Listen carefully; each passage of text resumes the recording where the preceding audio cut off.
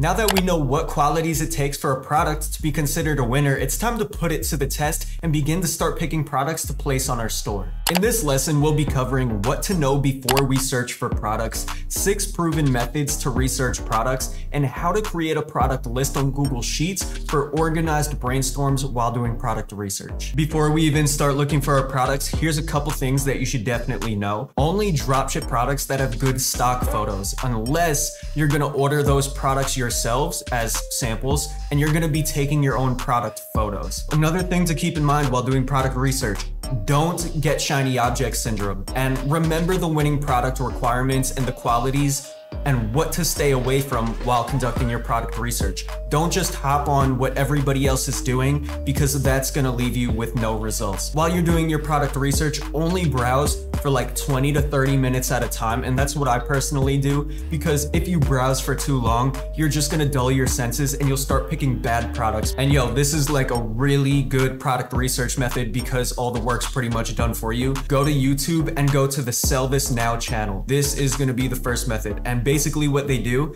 is they just make a bunch of videos displaying winning products and what they are. I could show you an example. Hey, this is Sell This. And guys, while you're going through these videos, literally skip right through it. You don't have to watch the whole thing. Like, go from product to product. If that doesn't look cool or fit your niche, go to the next one and just keep going and just relentlessly work through it until you find a good potential product. If you're not getting anywhere, move on to one of the other product research methods and keep trying different product research methods mentioned in this video until you find the one that works best for you. And if you want to optimize the speed of this method, literally just open up all these tabs at once, and let's do like 10 videos at a time, and then just go from the video, go through it. Once you're done with this one, go to the next one. Once you're done with that, go to the next one. This is my second product research method. This is like actually my favorite one. Literally just manually search AliExpress for products. But I have rules.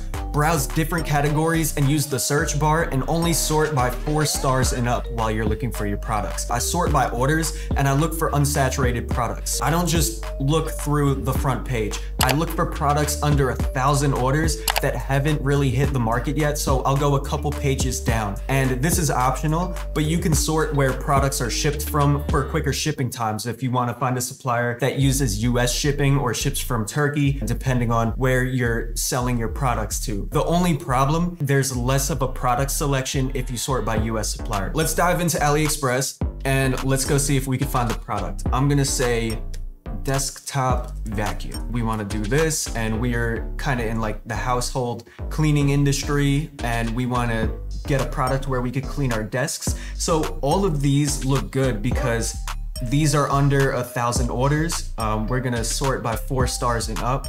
This one isn't good because it has too many orders.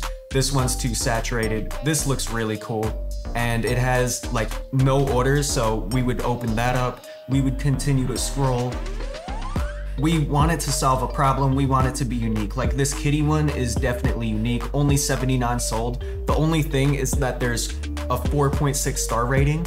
So what you can do is you can actually go into the product and just scroll all the way to the bottom and look for more of these kitty vacuums and see if you can find better ones. Like this is a 4.7 star review. We can go to this one. This is a 5-star review. And then we're gonna go and see if the suppliers are good. This is a 4.9, but it's pretty unsaturated because there's not a lot of orders for it. It looks like an easy product to use. Go back to the other video if you wanna remember what qualities to look for in a product. If you wanna look through the categories, just click on categories and you have all of these categories open up. So let's go into something cool. We'll go into cycling and we'll see what's here. So we're gonna sort by orders, and we're gonna click 4 stars and up, and we're just gonna go through and we're gonna go a couple pages down because these are all over 1,000 orders. So let's check the second page, scroll down until they're under 1,000 orders. These are still above. We'll go to the 4th page, and looks like we're gonna have to keep going. I'll go to like the 7th page. Okay, these are under 1,000 orders now.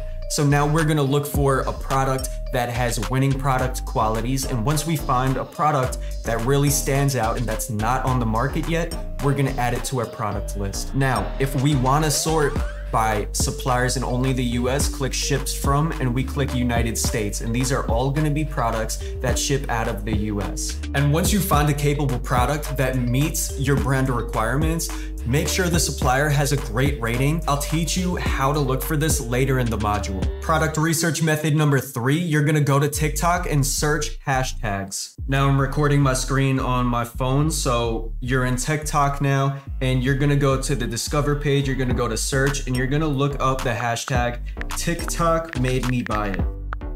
And then after you type that in, just go over to the hashtag section and then click on the TikTok made me buy it hashtag, and you're gonna see a whole bunch of products open up that are either unique or have a virality factor. They most likely blew up on TikTok to get up to the top of this hashtag, because look, there's 9.6 billion views on it, and you could just scroll through it and really see what catches your eye, look more into it to see if it has winning product qualities. You can do this with Amazon must-haves. You can do this with hashtag Amazon finds. You can do this with hashtag Amazon products you need. And there's more hashtags similar to these out there. So pay attention to the new trends as time goes on, because this strategy or a variation of this strategy is always going to be relevant and it's always going to work. So test it on other platforms too. If TikTok isn't a platform 10 years from now, you can probably do this same strategy on the next platform. Now let's move on to product research method number 4, and it's still gonna be on TikTok. We're gonna go back to the search bar, and on TikTok search, you're gonna search a term and categorize it by either top or videos.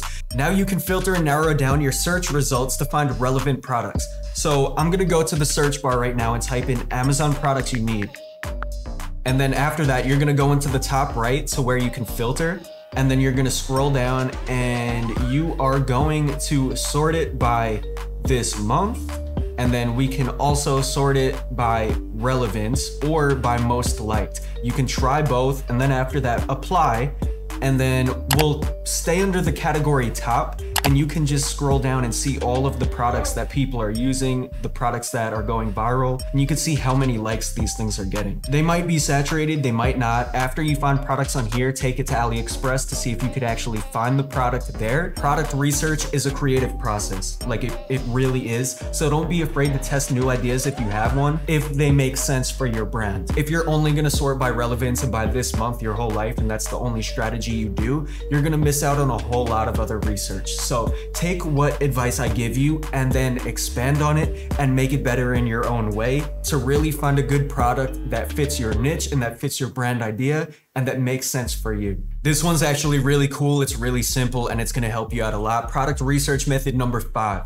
You're gonna research competitor websites and browse their best sellers. I use this for idea generation while I'm picking my products to see which type of products are selling best in my niche. Go to Google, we're gonna type in a product name, and to find the best sellers on any website, you're gonna go to their homepage and attach the text below to the URL. I'm just gonna type in face wand to see what pops up. We're gonna scroll down and we'll go here to, I guess, Vanity Planet. What we're gonna do is click on the logo to go to their homepage.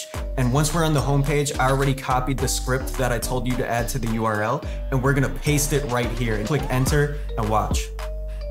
All of their best sellers pop up. It's already sorted from best selling to worst selling. So this right here is their best selling product that has like 11,000 reviews. And the reason this is cool is because now we could get a great idea for what's selling in our niche. Go to your competitors, go to some websites in your niche, see what's selling best for them, and take that into account while you're looking for your products. And then product research method number 6. What we're gonna do for this method is we're gonna have relevant social media ads catered to us. Whenever an ad for a product pops up when you're browsing through Instagram, Facebook, TikTok, what you're gonna do is you're gonna click the ad link, you're gonna add that product to your cart, and you're gonna go and initiate a checkout. And then once you go back to Instagram, Facebook, TikTok, etc., now you'll be labeled as an engaged shopper by that social media platform. That means when you keep repeating this process, you'll be shown similar products more frequently because they think you're very interested in that product. And what should you do as you're finding these products? While you're browsing potential winning products for your brand, you should create a list and store this research all in one place. I like to use Google Sheets in my Google Drive. We're gonna store our potential products all in one place. and we're gonna green light or red light them so you know which direction you're taking your brand in, and I'm gonna show you an example. After you find out what we don't need, remove the products you red light since you won't be needing them anymore. So I'm gonna go into this Google Sheet right here, and basically it's gonna look like this. We're gonna type in product research sheet, and let's say we're in the cooking niche. So I'm gonna say, okay, cookware product links, and these are all product links for products that I found while conducting research. The good is the green, the red is the bad. So once you find the bad ones, we're gonna highlight them and delete them. You're also gonna go back here and fill the color in white. This little fill bucket is how you could fill it green, red, white, orange, whatever color you want. And now what I'm gonna do is highlight this and just bring it up to keep our list clean. Now, let's find a link on AliExpress so I can show you how to import it into your Google Sheet.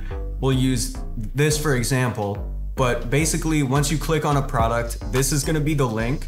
And if you just copy it into this sheet like that, it's gonna look ridiculous. So name the product, and we could say Apple AirPods, even though they're not Apple AirPods, they're the fake ones. And we're gonna come over here and we're gonna click insert link, and we're gonna paste the link from AliExpress that we just found into here. It gives us a quick option to go right to that product link.